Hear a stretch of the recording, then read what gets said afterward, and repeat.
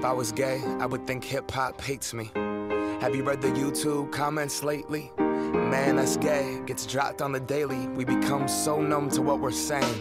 A culture founded from oppression, yet we don't have acceptance for 'em. Call each other faggots behind the keys of a message board. A word rooted in hate, yet our genre still ignores it. Gay is synonymous with the lesser.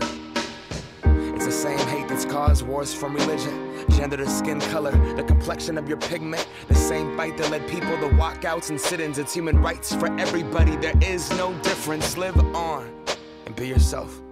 When I was at church, they taught me something else. If you preach hate at the service, those words aren't anointed.